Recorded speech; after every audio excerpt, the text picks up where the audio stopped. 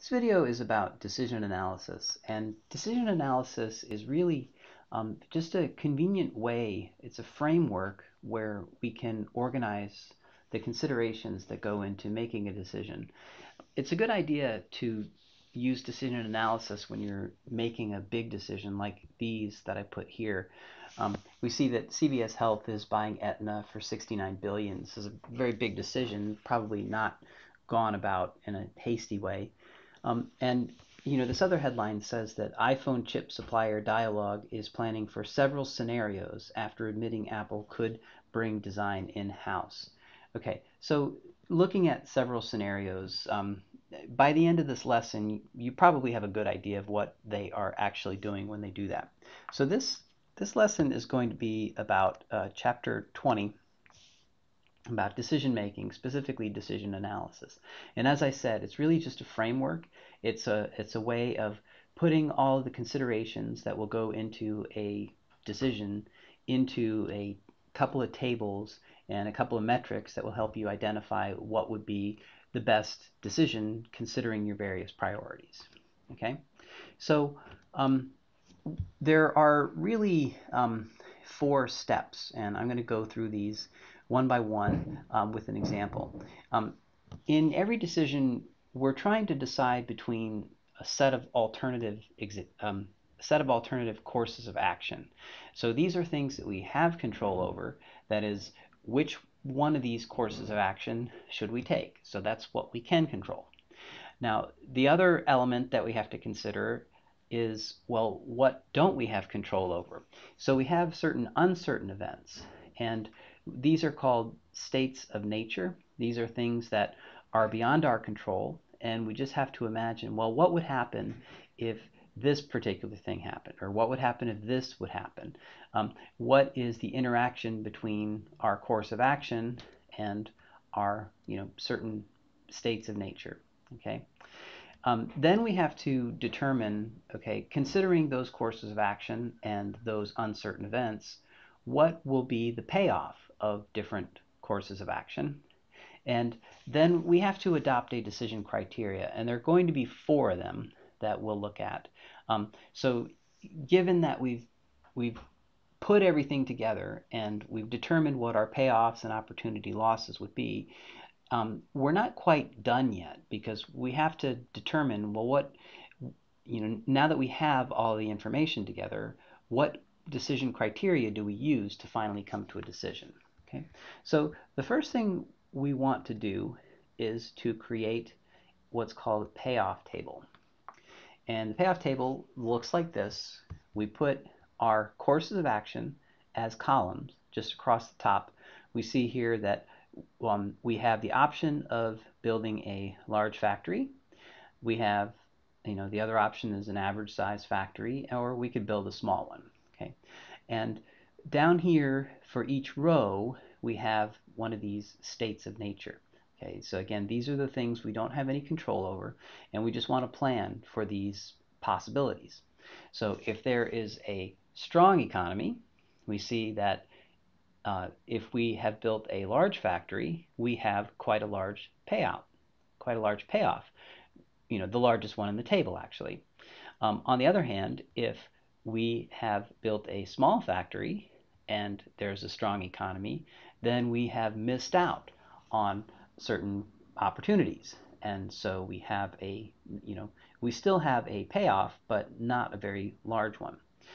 So on the other hand, you see if there's a weak economy and we have built a large factory, then we have invested too much, probably slow down in production, a lot of waste, and so we wind up with a negative payoff. But on the other hand, if there's a weak economy and we've had a small factory, then this is still not a very large payoff, but at least it's positive. So you see that if there's a weak economy, it would have been the best choice to make a small factory. But if there was a strong economy, our best choice would have been large factory. Okay, so let's go ahead and put together a payoff table for this decision case. You are an energy company that's considering three possible locations for natural gas drilling. We've got Alaska, Bahrain, and California. So A, B, and C. Because of the different setup costs, permit costs, and shipping costs, profit will vary according to the size of what you find. And those will be our uncertainties, okay, our unknowns. So if we find a small deposit, our profits will be like this. So in Alaska, the payoff would be 200, and in Bahrain, 150. So let's go ahead and start putting this together. I'm gonna say this is my payoff table. Okay, and so across the top, these will be my courses of action. So it'd be Alaska, Bahrain, or California. And across here, well, this is going to be the size of the find after we drill. So it could either be small or medium or large. Okay, and so let's see. If it's a small deposit, Alaska is going to be 200, Bahrain 150, California 100. Okay, if it's medium, it's going to be 180 and 300. Whoops, 300, and for California 100. For a large deposit, we're going to have 105, 150, and 380. Okay, so if we just kind of glance at this, we can see that the best possible outcome comes if we have decided to drill in California and we find a large deposit. However, if we have decided to drill in California and there's a small deposit, then we have gotten less than we would have gotten if we had chosen Alaska, okay, or even Bahrain. So if we find a large one, it turns out that California was the best choice, but if we find a small one, it looks like Alaska is the best choice. Okay, so this is our first step. We kind of can visualize the interaction between the choices we control and the states of nature that we don't control. Okay? So the next thing we have to do is try to get a sense of the intuition that comes along with what we have missed out on by making the wrong choice. So for example, let's say we find a small deposit. We got so the best choice in that scenario would have been Alaska. So we would have gotten 200. But in Bahrain, so if we had chosen Bahrain, how much did we miss out on? Well, it would have been the difference between that 200 and the 150 in Bahrain. So we missed out on 50. On the other hand, in California, if we had chosen California, then we had missed out on 100. Okay, so let's go ahead and calculate each of those, and we'll call those our opportunity loss. Call it our opportunity loss table. And I'm going to just take the same table and I'll get rid of these. Okay, so basically the way to calculate the opportunity loss for each decision is to say, well, what is the maximum payoff in this row, and then subtract whatever is in this cell here. Okay, so I'll do this with a couple of functions, Excel functions. I'll do, okay, so give me the max of this row, and then subtract what was in this Alaska. Okay, now in this case it's going to be 0, and that's because there is no opportunity loss because Alaska was the best decision in this case. So we'll do the same thing over here. So once again, we want the max of all of these, and we know it's 200, but let's go ahead and make it flexible. Okay, and so once again, max of these 3, subtracting out what is here. Okay, so we see that we can see what the damage is by making the incorrect choice for a state of nature. So if there's a small one, Alaska, we've missed out on nothing. Bahrain, we missed out on 50. California, we missed out on 100. Okay, let's go ahead and fill in this next row. So this time it's going to be the maximum here, which should be 300, minus what's in here. Okay, so we missed out on 120 there. Maximum here again, minus what's in there. And max of here, minus what's in there. Okay, and finally this row, max of these three, which is 380. What's the opportunity loss for Alaska? Maximum of these three minus what we would get in Bahrain. And again, max of these. Whoops. Max of these minus what's in here. Okay, so there should be a 0 in each row in the choice that would have been the best decision for that. Now it just so happens that in our example, we for each choice, for each state of nature, it turns out that the optimal choice was a different drilling location. It isn't always like that. It's just that's how our example turned out. Okay, so now at this point we have a couple of things that we can do. We have to decide what is going to be our decision criteria. We're going to convert these tables here, which are informative, but they're not a decision, into decisions by determining, well, what is our decision criteria? Okay, and we're going to talk about 4, 2 of which we can calculate right away, and 2 of which we're going to need a little bit more information in this table. Okay, so we have a decision criterion which tells us, okay, let's just go for whatever choice is going to give us the maximum payoff. So we just look in this whole table here and say, where's the biggest number? Okay, so technically what we're doing is we're going across each row and we're saying, okay, what's the maximum there? What's the maximum there? What's the maximum there? And then what is the maximum of those maximums? So this decision criteria is called the maxi-max, okay, maximum of the maximums. It's going to be the same whether we do it that way or we just say, well, what's the biggest number in here? And we see the biggest number is 380. Okay, so under the maxi-max decision criteria, the decision then would be to drill in California. Okay, and that's because that is the maximum of the maximums. Okay, so this would be the maxi-max is the confident option. Okay, so we want to take the optimistic approach and just go for the largest possible return.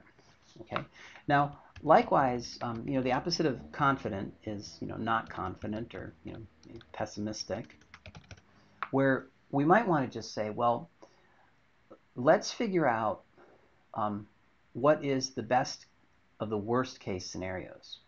So for example, if there is a small, okay, what is the what's the minimum payoff here if there is a small? So the worst case scenario here for small is 100, and the worst case scenario here is 100, and the worst case scenario here is 105. Okay, so once again we go row by row, except this time we're looking at the minimums. Okay, so the minimum there is 100, minimum there is 100, and minimum there is 105. Okay, so we've got 3 of them. So let's just jot it down so we don't forget. Minimum there is 100, minimum there is 100, and minimum there is 105. Okay, so now what we want to do is say, well, so which of these is the largest of the minimums? Okay, so we'll call this the maxi-min. Okay, so the maximum minimum, and in this case it's 105, which is the okay, which is the Alaska. Okay, so that tells us that Alaska is going to be a good choice. Okay, so as you can see, what will happen here is if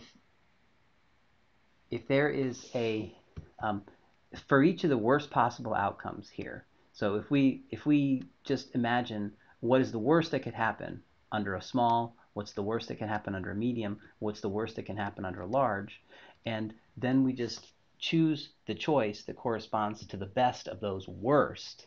Okay, so we're really trying to make the best of a bad situation here. So in this case, it tells us under that decision criteria, we are going to pick Alaska. Okay, so we've gotten a little bit closer, but we still have some uncertainty about what's going to be the best course of action because two different criteria give us two different answers.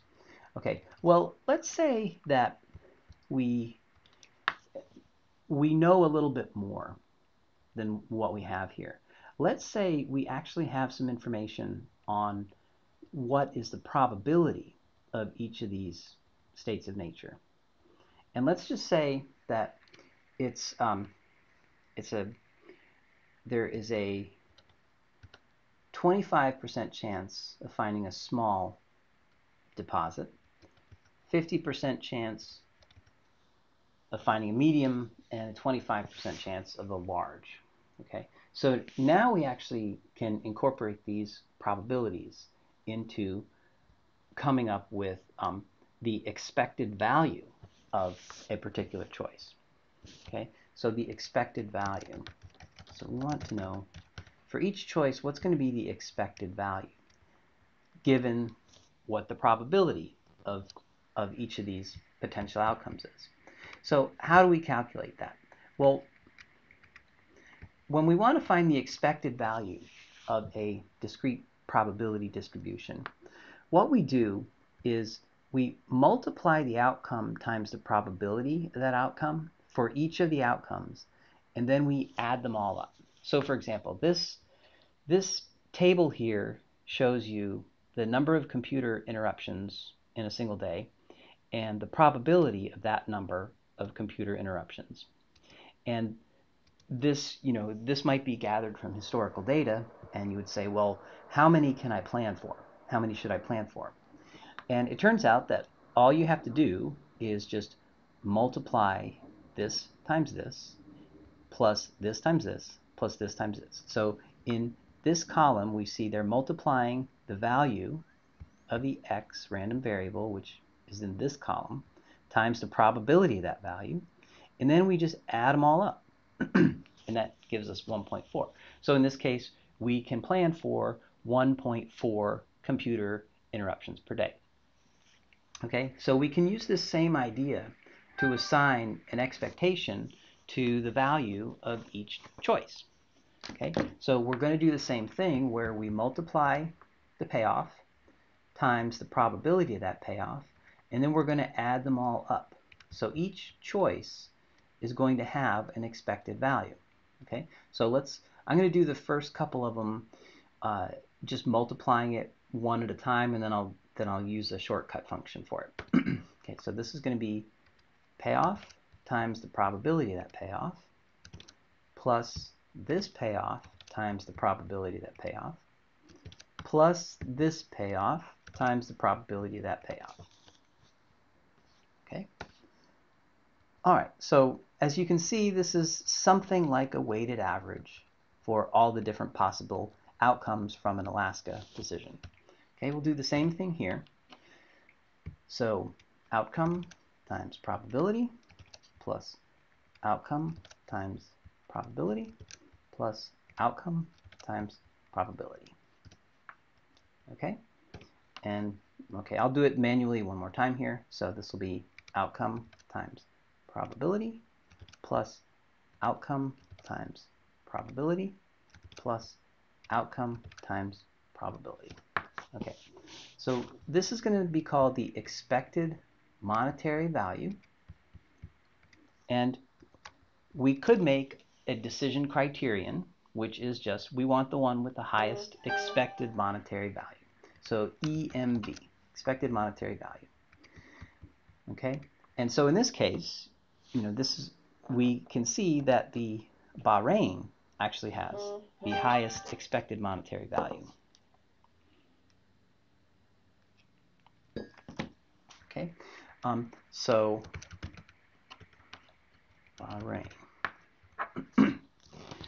Okay, now similar to the expected value, once again we have these probabilities of these outcomes that we put over here, and now we would want to know the expected opportunity lost, right? So now we do the same thing where we're multiplying this times this and adding this times this. And so I'm going to use this kind of adding products occurs so often in Excel that there's a function for it, which is called sum product. So I want to take these, each of these multiplied by each of these, and then add them all up. Okay, so take the products, this times this plus this times this plus this times this, same as before. This just gives us a nice little shortcut.